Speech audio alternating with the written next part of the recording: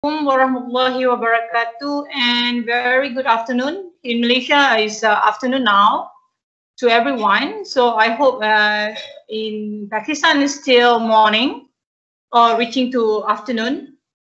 And first of all, thank you for having me today. And I'm very grateful to Allah subhanahu wa ta'ala that this event will be successful and serve its purpose. So for information, I am Dr. Siti Nurhayati from University Putra, Malaysia. And my topic of the day is on integrating vulnerability assessment in preventing food terrorism beyond the food safety regulation. So I will start with the overview of the food safety. The food industry is becoming more complex than what we have in the previous years, especially during the COVID, and this is the post-COVID era. Due to food commercializations is now more rapid with numerous new products entering the market, name it for domestic market or international market. So globalizations play a very important role in the food supply chain, which has opened doors to many risks and opportunity as well. So in many countries, public health is still the main concern in food processing and manufacturing. So basically, the food safety regulations are in place and or enacted to regulate the industry practices and also to safeguard the consumer right to get access for healthy and safe food. So if we look, my presentation will look into the Malaysian context or Malaysian perspective. So in Malaysia, we do have food safety regulations for both food industry, which is processing and manufacturing, as well as the food service sector. So for today, I will only touch on the food industry, food manufacturing industry only. So currently we have Food Act 1983. So under the Food Act, this is the parent act.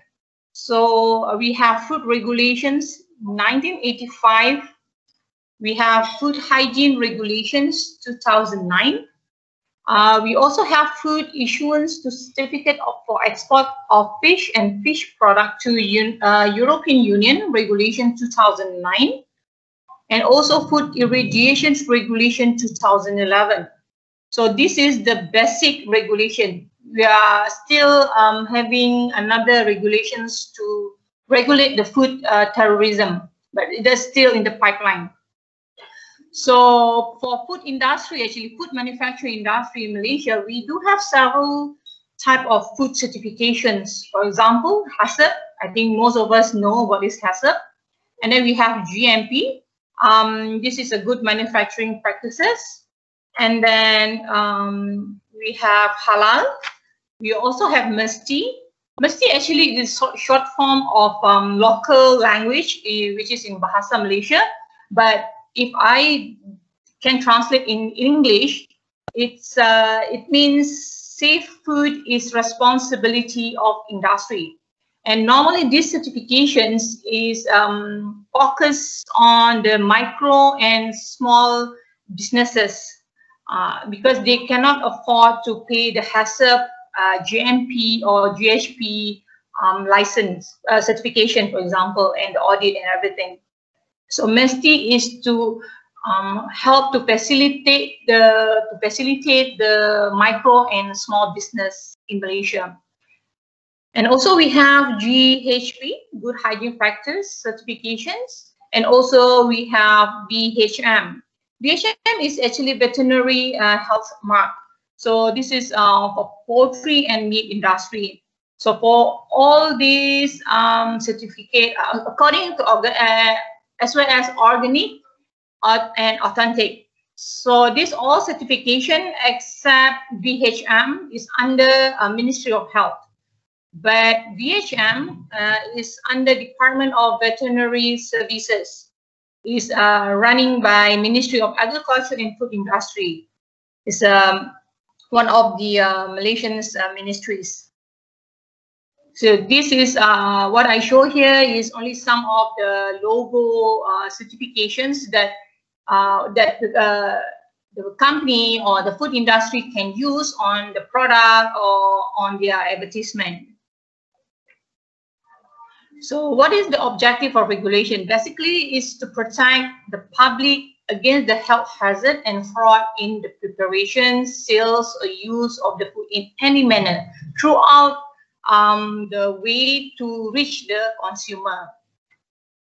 So actually, what is food terrorism?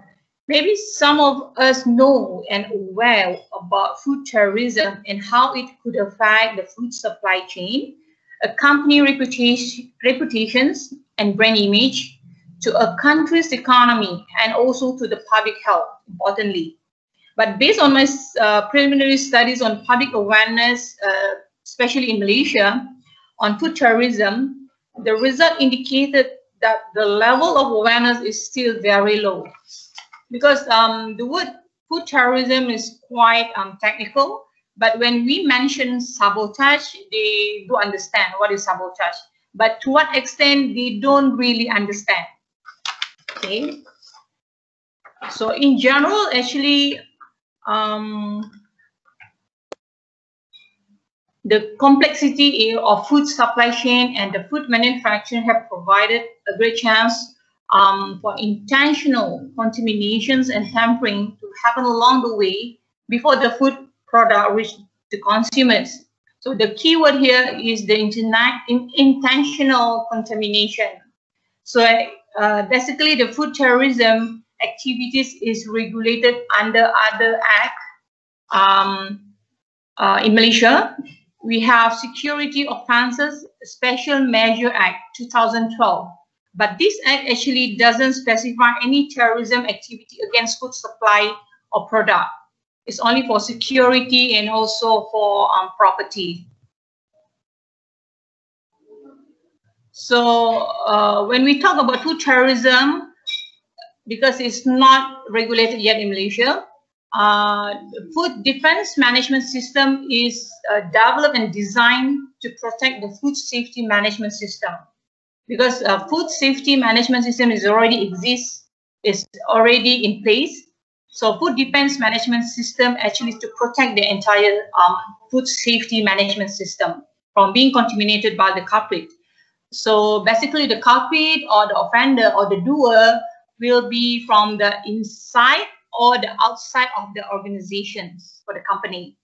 So the attack to food supply may occur by chemicals, biologicals, physical, and radiological agents. So one of them, normally the culprit will just use the most effective one, the most easily available agents. So the objective of terrorizing the food supply actually to cause harm and to scare the public.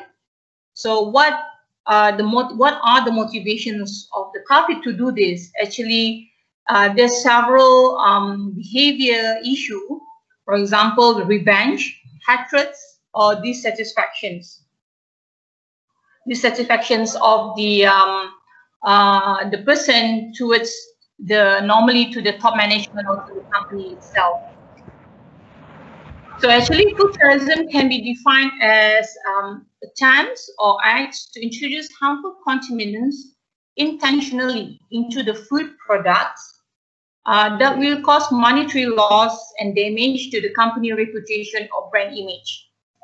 So that's normally the core intention.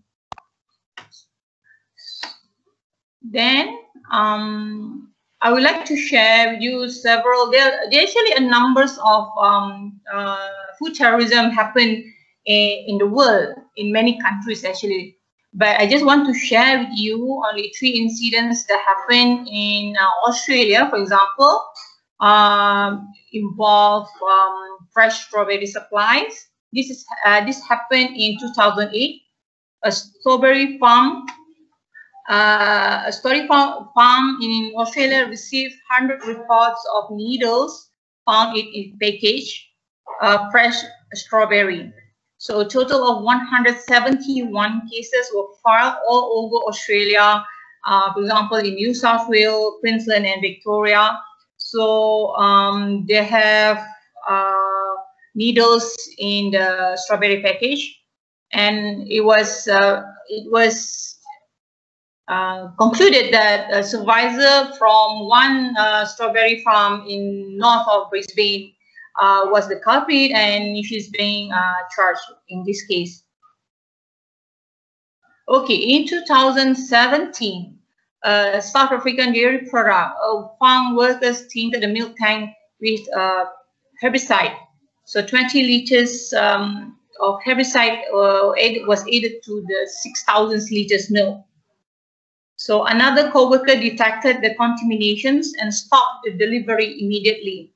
So in failure to do so, about 2,000 people could be dead. And this incident has caused $1,000 loss to the farm. Back in 2008, a food imported from Japan had been subjected to contaminated frozen gyoza manufactured in China. So in this case, the culprit has actually an employee of the Chinese gyoza manufacturer. He admitted to lace the product with pesticide because he was unhappy with his employer and not the Japanese importer. So it just is happened in China, but the product being exported to Japan. So it caused about 10 people being hospitalized for diarrhea. Okay, now we look at the comparison of component in food safety management system. So a global food safety initiative has outlined the focus on food safety management system to include four main type of food. So first category is food quality, food safety, food fraud, and food defense. So for today, I only focus on food defense. So if you can see, food fraud and food defense is categorized under intentional adulterations or tampering, but food quality and food safety are categorized in the accidental adulterations. But these entire, these four elements, four component of adulterations are being part of food safety management system itself. You can see here the motivation is harm, to do harm. Okay, food defense management system also addresses concern relating to security of the facilities or plant, safety of the personnel or the employee, access to vulnerable point in the operation line. So if you can compare with the food safety management system, they're slightly different, but the objective are still to prevent or to mitigate the risk of being contaminated. So what are the current situations on food terrorism in Malaysia? So in Malaysia, actually, any alleged terrorism activity, as I mentioned just now, is under security offences, Special Measure Act 2012. So, but actually, it doesn't specify any terrorist activity against food supply or food product. So in Malaysia,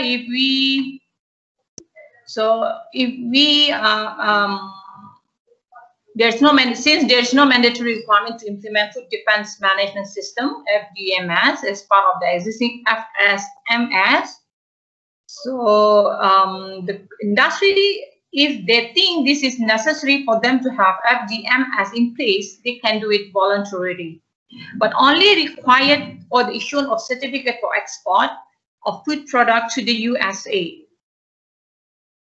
So if you are the Malaysian company, you intend to have your product being exported to the USA, because in the US they have a Bioterrorism Act, so which is cover also the product, the food product imported from other country.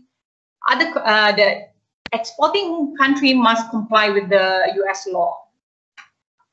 Okay, so what is the status of COVID-19 and food terrorism? So everyone is knows and aware that COVID-19 pandemic has changed our routines drastically. So food safety management system also is experiencing unprecedented situations due to the lockdown and new SOP of doing routines. So the industry are actually adapting to new norm. So when the human resources would reduce in compliance of the SOP, applications of technology will be very useful in many ways to mitigate the possible risk. So those technology and digital tools could have been in place, but there is a need to have technology backup as well. So we can see that for food terrorism, to mitigate the food terrorism or to reduce the risk, you have to install technology in your facilities or your plant. However, it depends on the financial status of the industry, of the company itself. So they can apply CARVER Framework. This is actually adapted from US Department of Agriculture, from the Food Safety Organizations Act 2011.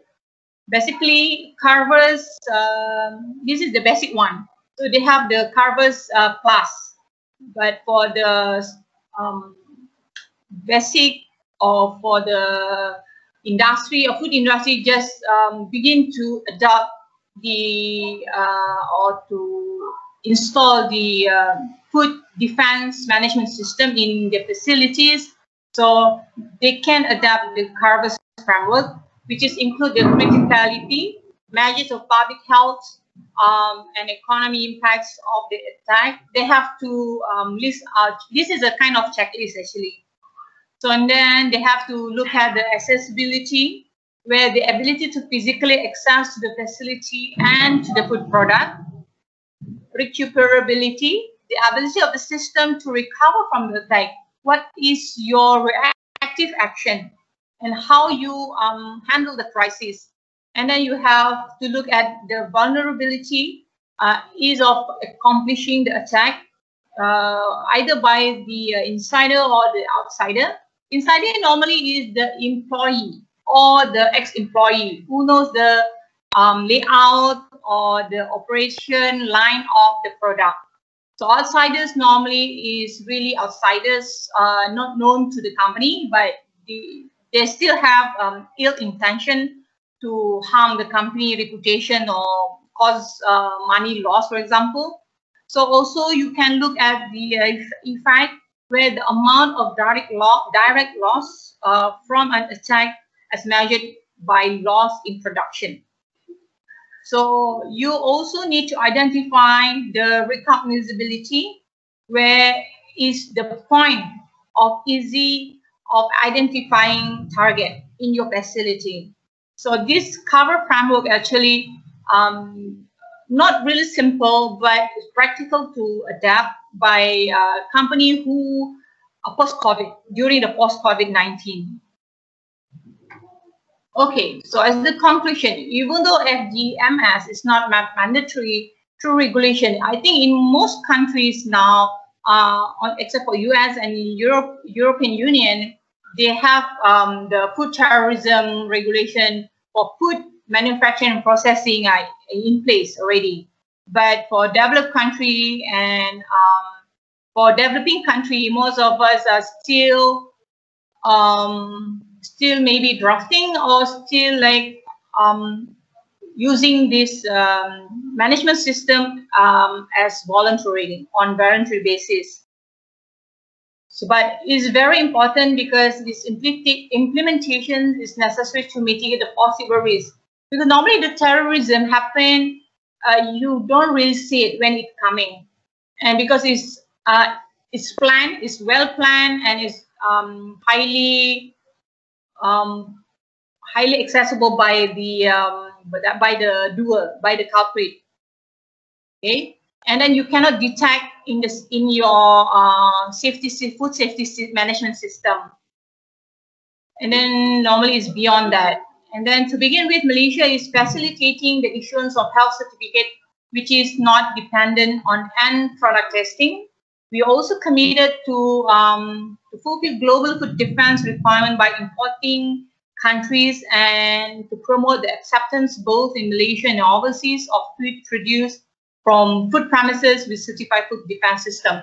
So actually, we comply with those importing countries like the US and the European Union. So for the food defense management system. So I think that's all for the presentation for me today. If you have any question or you want to share something with me, you are feel free to contact me at this email. Thank you.